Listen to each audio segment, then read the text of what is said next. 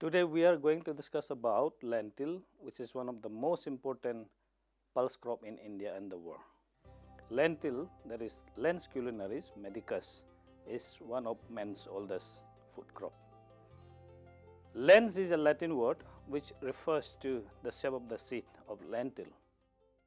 Lentil is known by different names in various countries such as lentille in French, linche in German, lenteja in Spanish, adas in Arabic, mercimek in Turkish, hiramame in Japanese, and masur in Hindi. The inflorescence is a raceme. Flowers are small, white tinged with blue, violet or pink. Pods are short, flattened, 1 to 1.5 cm long with a curved beak. Pods contain mostly 2 seeds. Grains are often light brown in color and lens-shaped. It is generally a self-pollinated crop. In India, it is mostly consumed as dal.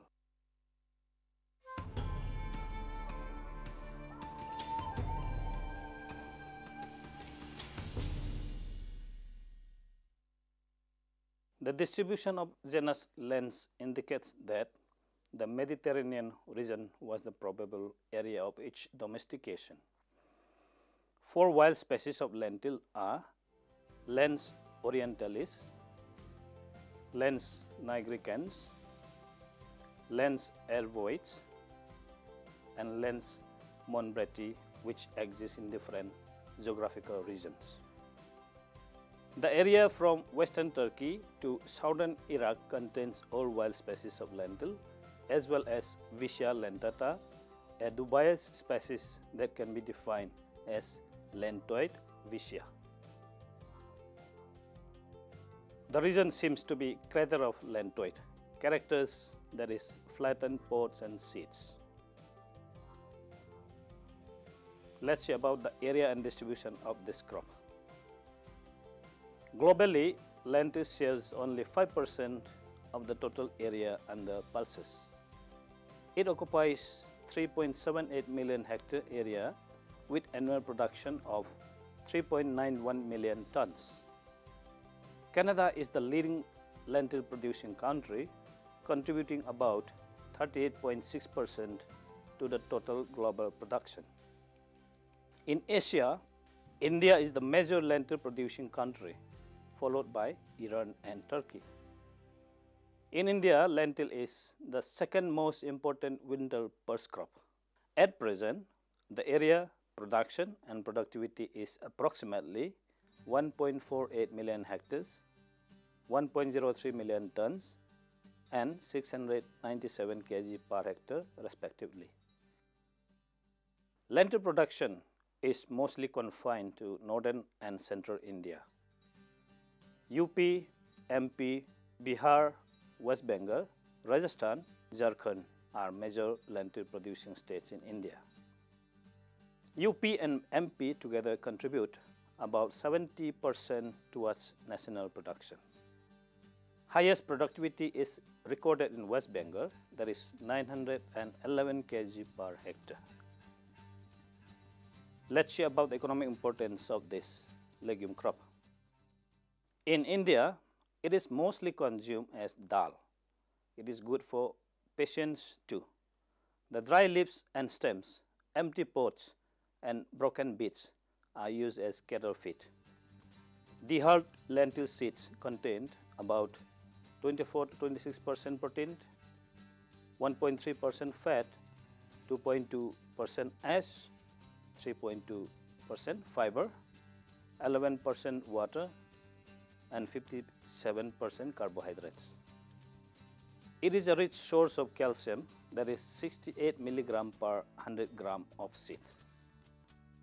Phosphorus, that is 300 mg per 100 gram of seed, and iron, that is 7 mg per 100 gram of seed. It is also rich in vitamin C and riboflavin. It contributes about 6% of total pulse area as well as production in India. Lentil seeds also provide a source of starch for textiles and printing. Lentil flour is used for thickening of soaps. It is also mixed with wheat flour in bread and cake production.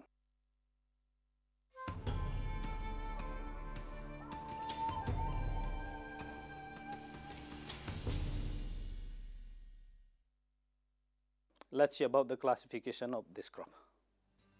Lentil, that is Lens esculenta, moench, belongs to family Leguminosae and subfamily Papilionaceae and have chromosome number twice and equal to 14. There are two cultivated species of genus Lens, that is Lens esculenta, moench, and Lens culinaris medicus. The cultivated species Lens esculenta are classified into two subgroups according to size of the seed. The first one is board-seeded group. This group indicates subspecies variety Macrosperma. The Macrosperma have large size seeds, that is 6 to 9 millimeter diameter, which are more flattened, yellow cotyledons, and pale green testa. These types are concentrated in Mediterranean, Spain, Italy, Greece, North and Latin America. The second one is small seeded group, which includes subspecies Microsperma.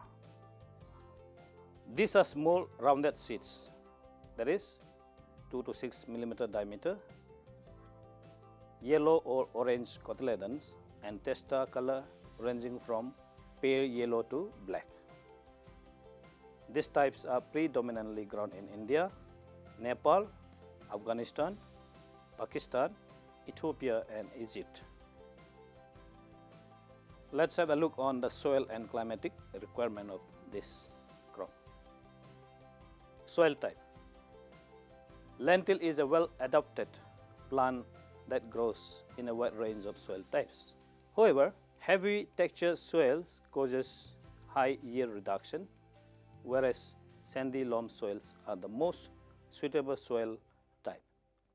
It can be grown on variety of soils such as light loams and alluvial soils of Punjab and UP and blackcurrant soils of Madhya Pradesh. Climate. It is a very hardy and can tolerate frost and severe winter to a great extent. It can be grown successfully to a height of 3000 meters from the sea level. It requires cold temperature during each vegetative growth and warm temperature at the time of maturity. The optimum temperature for growth is 18 to 30 degrees centigrade.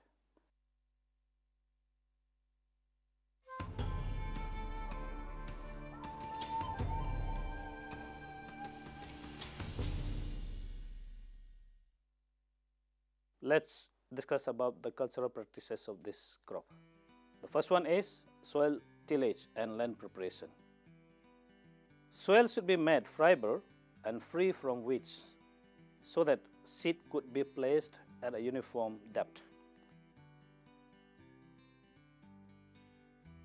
In case of light soils, less tillage is required to prepare an ideal seed bed. In heavy soils, after harvest of kharif crop, one deep plowing followed by 2 to 3 cross harrowing should be given. In Utera or Pyra cropping system of rice lentil in eastern UP, Bihar, Orissa, Madhya Pradesh, seeds are sown in standing rice crop and therefore no tillage is done. To avoid incidents of termites and cutworms, which generally pose serious threat on light texture soils of North India, soil application of carbaryl dust at the rate of 20 to 25 kg per hectare should be done at the time of last plowing or last harrowing. Let's see about the seed sowing condition of this crop. The first one is sowing time. The seed is sown in second fortnight of October under rain-fed conditions. However, it can be sown in the month of November in irrigated areas. Under late sown conditions, the seed can be sown up to first week of December. Seed rate and spacing. The seed rate is 40 to 45 kg per hectare for small seeded varieties, that is microsperma, and 55 to 60 kg per hectare for bore seeded varieties, that is macrosperma. And under late planting, the seed rate should be increased by 20 to 30% over normal seed rate. Under Eutera planting, macrosperma genotypes are generally grown and increased seed rate of 60 kg per hectare is recommended. Seed treatment. The seed is to be treated with Benomil or Agrosan GN at the rate of 2 gram per kg of seed before sowing. The lentil seed should be treated with Rhizobium culture before sowing. Let's see about sowing method. The seed is to be sown behind the plow or seed drill in lines with row spacing of 30 cm. Under late sown condition, the row spacing should be reduced to 20 to 25 cm. North-south orientation is generally beneficial over east-west orientation. Sowing depth. Lentil seed should be sown at a shallow depth of 3 to 4 cm. As the seed is small, it does not need deep plowing. However, too shallow sowing would dislocate the seeds. The seed should be properly covered with soil to enhance quick and uniform germination. Let's talk about the cropping system of this crop. It is grown as an intercrop in autumn planted sugarcane. 2 lines of lentil may be sown 30 cm apart in the center of 2 sugarcane rows. In northeastern plains, it is also grown as Eutera crop after rice. Intercropping of linseed with lentil at the ratio of 2:1 and lentil with mustard at the ratio of 4 to 6:1 is commonly followed. Some other common cropping systems are Kharif fallow followed by lentil, that is rain-fed area, rice, lentil, maize, lentil, pearl millet, lentil, sorghum, lentil, cotton, lentil, and groundnut, lentil. Let's have a look on the varieties of this crop.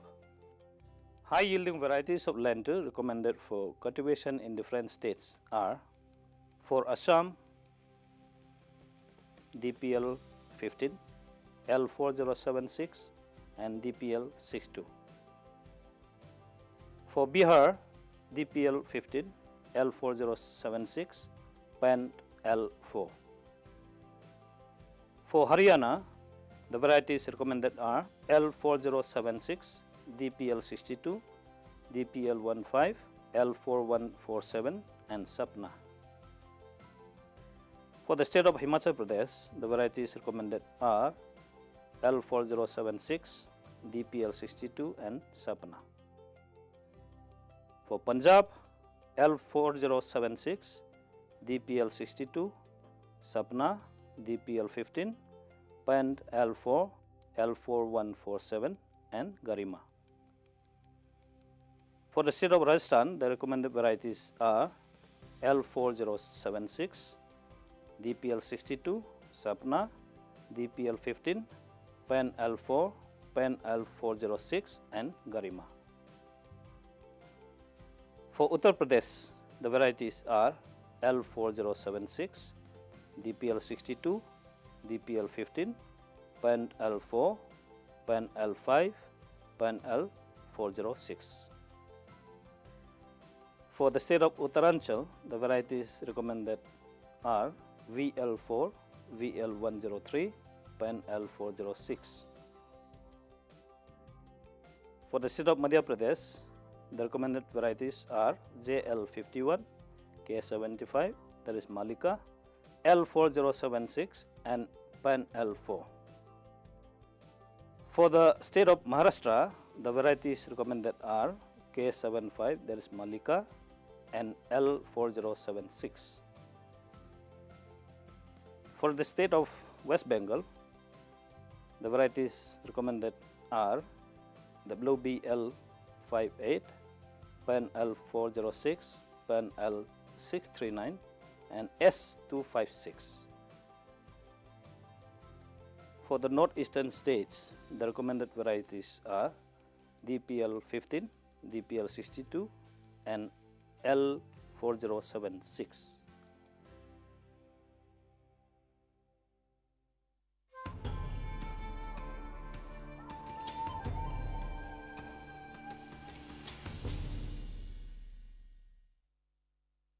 Now let's discuss about the manures and fertilizer application for lentil. The recommended dose of fertilizer is 20 kg nitrogen and 40 kg P2O5 respectively. Conveniently, 100 kg per hectare diammonium phosphate, that is DAP, may be added. Full dose of fertilizers should be applied at sowing time. In some areas, zinc deficiency is generally observed after 4 weeks of sowing. Zinc sulfate should be applied at the rate of 25 kg per hectare at the time of sowing, and if there is symptom still appearing after sowing, then spray 1 kg zinc sulfate plus 5 kg urea solution in 250 liters of water. Potassium is not required unless acute deficiency is observed. Thus, the recommended doses are: for ecosystems having rain-fed situation, the recommended dose of fertilizer are 20, 40, 0 and 20 NPKs per hectare. Under irrigated condition, the recommended dose of fertilizers are 20, 40, 0 and 20 NPKs per hectare. And under irrigated late sown condition, the recommended dose of fertilizers are 30, 40, 0 and 20 NPKs kg per hectare.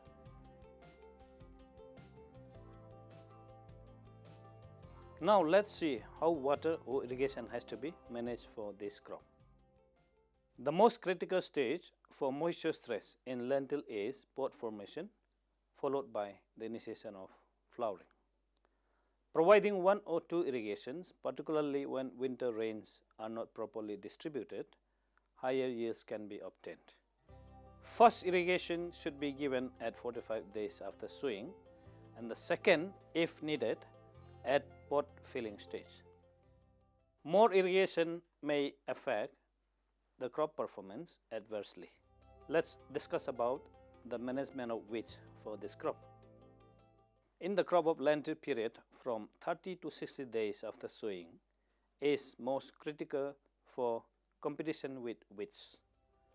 The major weeds found in lentil fields are Chenopodium album, that is Batua, Lathara species, that is Chatrimatri, Vicia sativa, that is Ankari, Melilotus alba, that is Sanji, Sorsium arvens, that is Catelli, Convolvulus arvensis and Pluchia lanceolata. Maintenance of wheat free period of 45 to 60 days from sowing is important. 2 weedings, 30 days and 60 days after sowing are adequate. Herbicides like Besalin, which is pre-plant incorporation, and pendimethalin, which is pre-emergence herbicides, can be used for effective weed control. Besalin at the rate of 0.75 to 1 kg AI per hectare in 800 to 1000 liters of water is quite effective. Integrated weed management of any kind is better for good yield and environment.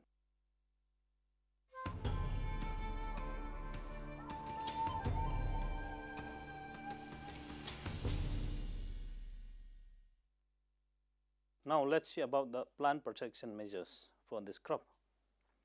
The first one is disease management. Ascochyta blight. This disease is caused by Ascochyta lentis. The center of the spots turn light colored and develop small black spots in them. Management. To prevent this disease, the seed must be treated with Bevestin at the rate of 2.5 gram per kg seed. Let's see about wilt disease. It is caused by fungus Fusarium oxysporum. This is a serious disease of lentil in which the growth of the plant is checked, the leaves start yellowing, plants start drying and finally die. Let's see how this disease has to be managed.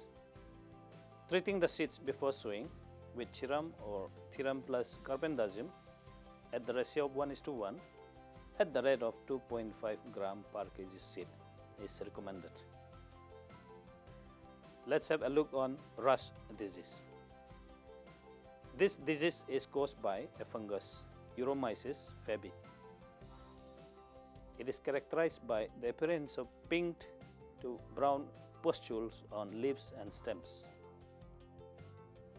And how this has to be managed is spraying the crop with 0.2% mancozeb 75 WP. 2 sprays may be given at 15 days interval. And let's look about powdery mildew disease. This disease is caused by a fungus Erysife polygoni. The symptoms of this disease are seen about 3 months after sowing in the form of small whitish patches on the lower surface of the leaves. These whitish patches spread further and cover the leaves, stems and pods as whitish powdery mass. And let's see how this has to be managed. Spraying the crop at the appearance of the disease with any wettable sulfur like Sulfax or Ilosal 0.3% is recommended. A second spray may be given after 15 days of the first spraying. And the next disease is downy mildew. It is caused by a fungus Peronospora lentis. Initially, it is observed in the form of light greenish to yellow spots on the upper surface of the leaves. On the lower surface, opposite to these spots, a brownish cottony growth of the fungus can be observed. Later, the whole affected leaf is covered by this cottony growth of the fungus and may become chlorotic. Let's see how this has to be managed. Treating the seed with Thiram or carbendazim, that is Bevestin, at the rate of 2.5 gram per kg of seed before sowing is advisable. And let's come to pest management. And let's see about how aphids affect this crop. Aphids feed by sucking the plant sap from the phloem. They can infest leaves, stems and pods and mostly colonize the young leaves and growing points, which become characteristically deformed. Aphids also transmit several viral diseases. Let's see about the management for this insect. Foliar spray of Rogor or Roxion, that is dimethoate, at the rate of 2 ml per liter water is effective. The second insect is pod borer, which is scientifically called Helicoverpa armigera, and Haliotis species, are very destructive to the pods. The small larvae feed by scraping the surface of leaves. Older larvae feed on foliage and flowers and bore into the green pods to eat the seeds. And let's see how these insects can be controlled. Deltamethrin, that is disease, and monocrophos 0.04% can be sprayed at the time of flowering or early pod setting, which can provide adequate control.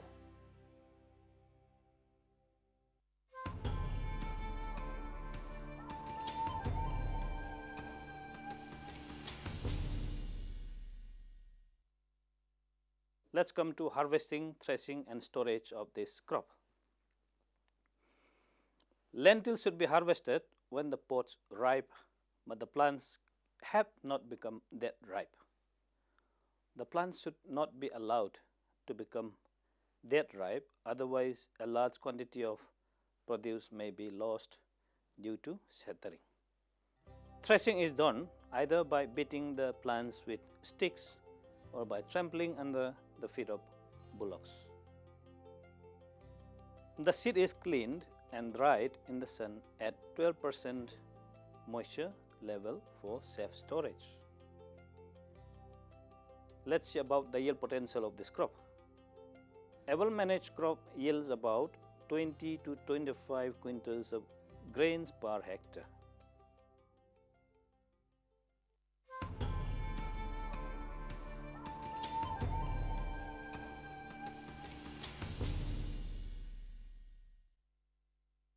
Now, coming to the conclusion of this crop, adequate lentil production would help in attaining food security in the country and the world. It is important that the cultural practices for lentil have to be improved for self-sufficiency. Economic status of the Indian farmers would be improved through pulses cultivation like lentil. Lentil production and productivity can be enhanced with the use of improved package of practice. Soil improvement through legume cultivation and incorporation into different cropping system needs priority.